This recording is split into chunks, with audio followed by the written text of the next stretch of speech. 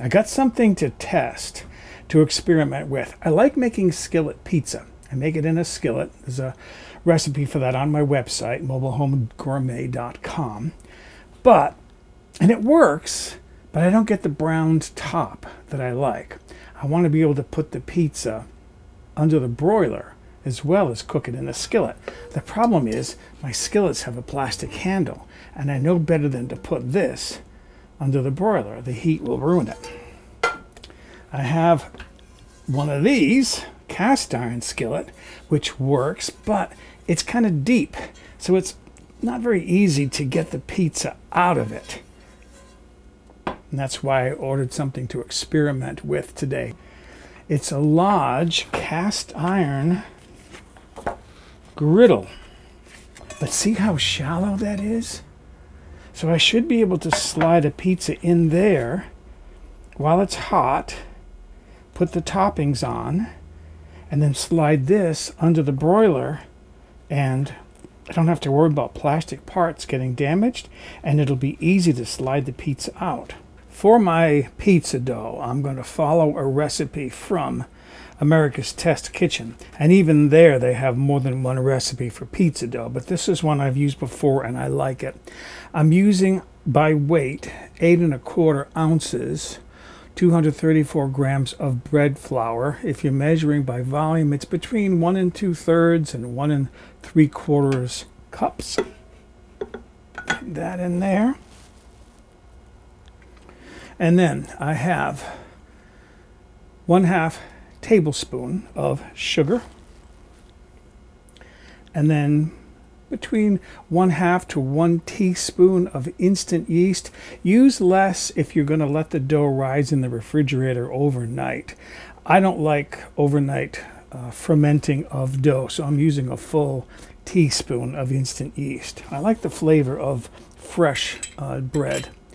And then I need to put my lid on, and I'm just going to pulse this to get this evenly mixed up. A few pulses.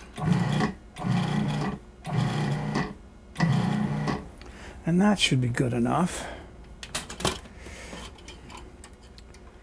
And then I'm going to pour in, this is 5 1/2 fluid ounces, about 5/8 to 2/3 of a cup of water. If you're doing things by weight, it's about 156 grams. And then I have 1/2, before I do that, I want to put in about 1/2 tablespoon of olive oil. I'm just going to drizzle some olive oil in there. Okay. And then I'm going to put in 1/2 teaspoon of salt. And then mix this up until it starts to form a dough.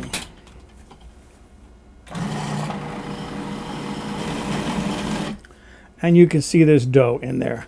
I'm going to process this maybe for another 30 seconds. That'll give it a real quick knead. That's the one nice thing about using a food processor. It does things so quickly, but you could do this in a stand mixer. You could mix your ingredients in a bowl and knead by hand.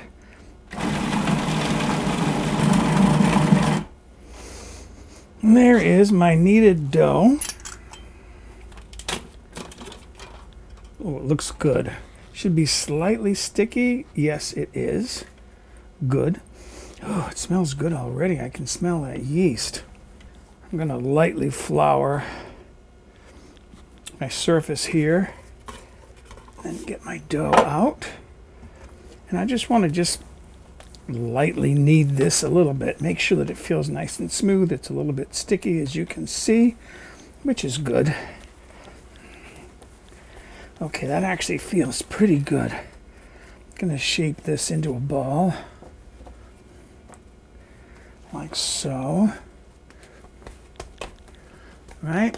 And then I have a bowl here that I've oiled, stainless steel bowl. I'm going to put that in there and move it around a little bit, make sure that it's oiled all over, like so. And then there's a reason why I'm doing this. Let me show you that next. I like to use my Instant Pot as a proofing box. You can do that, trust me. Okay, I have the bowl in there. I have about a cup of water in the bottom with the trivet. I'm going to put my stainless steel bowl with my dough in it in the bottom. Rest it on the trivet. Put the lid on.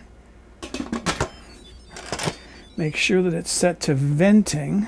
And then I'm going to press yogurt. It's set for 1 hour. The temperature for yogurt is like perfect temperature for raising or proofing yeast. If you don't have one of these, you don't need to do what I'm doing. Just cover the bowl with plastic wrap, put it in a warm place. A lot of people like to put it on top of their refrigerator. Set it someplace for an hour, hour and a half at room temperature to let it rise. If you like fermented dough, some people do, cover the dough, cover the bowl, put it in the refrigerator for 12, 24, up to 72 hours. Gives it a little bit more flavor, but it's kind of a sour flavor to me that I don't care for. I gave this a wash and a dry. And what I'm going to be doing is oiling it well with some, I'm using avocado oil, because it has one of the highest smoke points. Gonna get that well oiled. I want to say it's up around 520 to 540 degrees, 270 to 280 Celsius. I drew a circle, about a 10-inch circle, on a piece of parchment paper with pencil. I'm going to turn that over so I don't get graphite on my dough. This is my dough. It's been in the, oh, look at that. It's been in the Instant Pot for 1 hour on the yogurt setting. And what I'm going to try to do is just kind of stretch this out. I don't want to flatten it too much. I don't want to squeeze the air out of it. I'm going to try to give myself a bit of an edge here.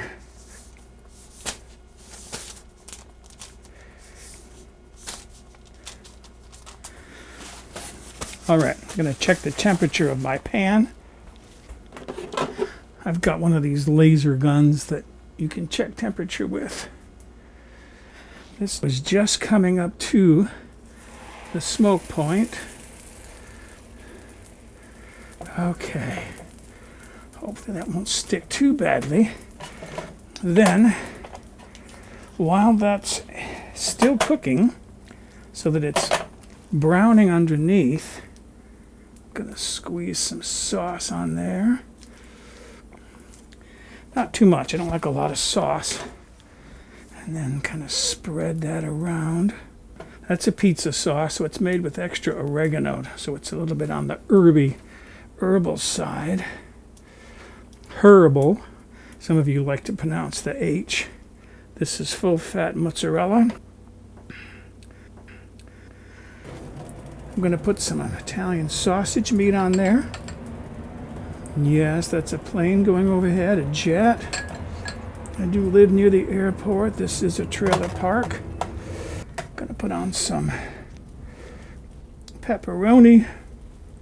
This pepperoni I ran through the microwave for about 30 seconds to get some of the fat out of it.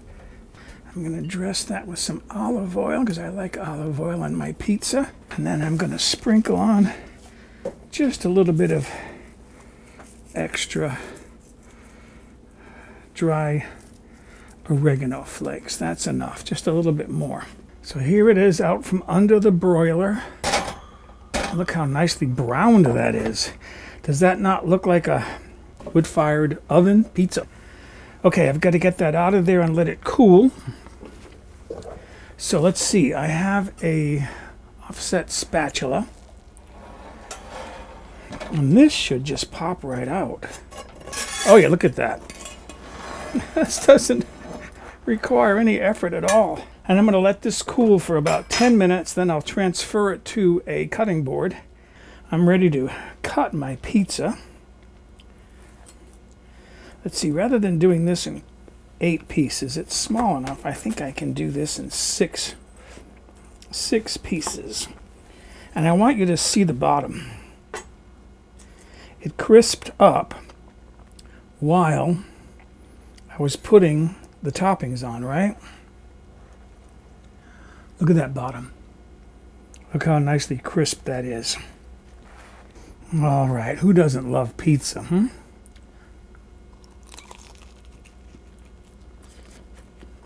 That has a nice flavor to it.